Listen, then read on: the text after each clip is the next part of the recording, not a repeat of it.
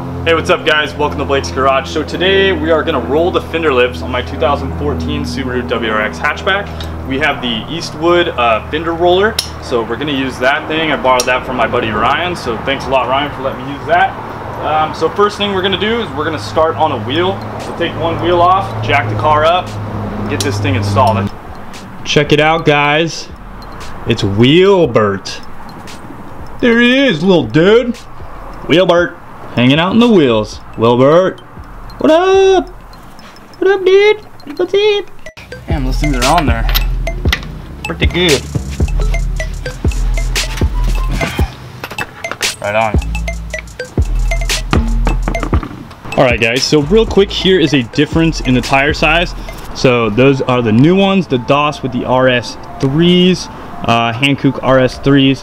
Those are 265/35 R18s, and this wheel is a Doss wheel, and it is the FF2 flow form wheel. And those are the stock wheels right there. And yeah, these wheels are a plus 35 5x100 18-inch wheel, and the stock ones here are the 17x8-inch wheel. And the tires that I have on there are the Bridgestone Potenza RE11s, and those are wrapped in a 245/45 R17.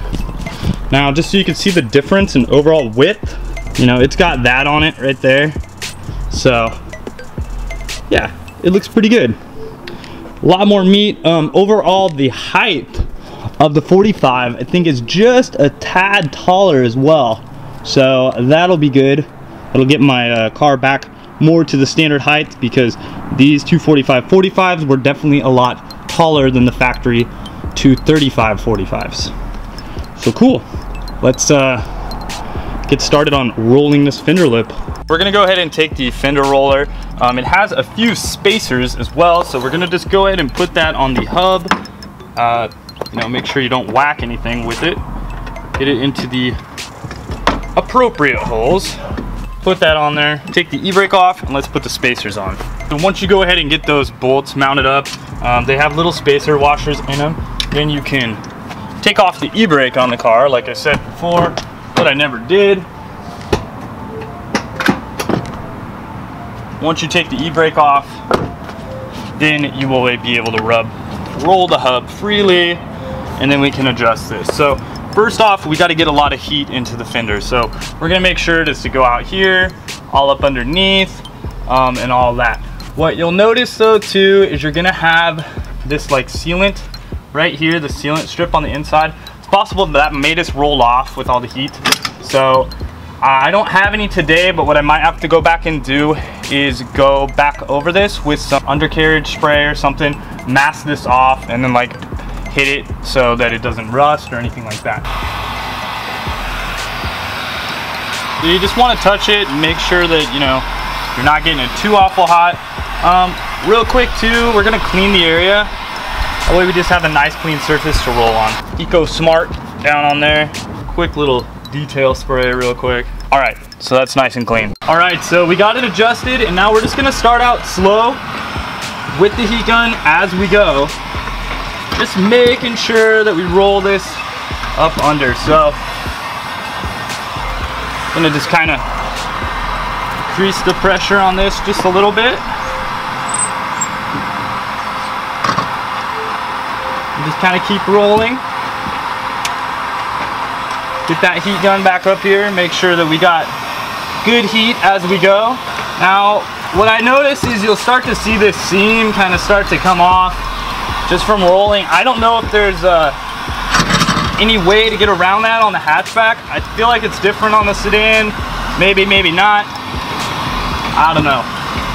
If you guys know, let me know, but it's too late for me, so whatever.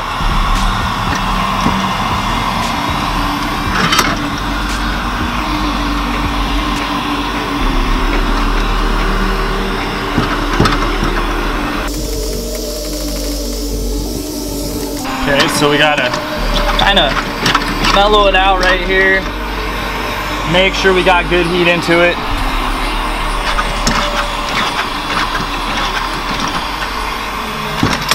All right, so that I'm gonna go ahead and adjust. Whew. So it's kind of annoying at times. It gets kind of loose.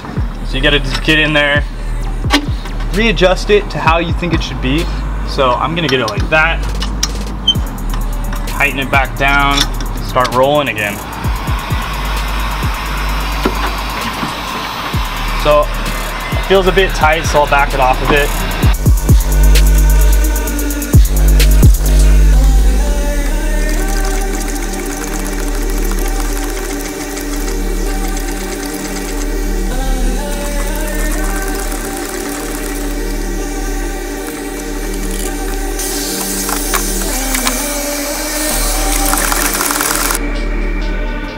Alright guys, so I got a nice smooth fender lip under here. The paint it kind of cracked in like 2 spots, like there and there.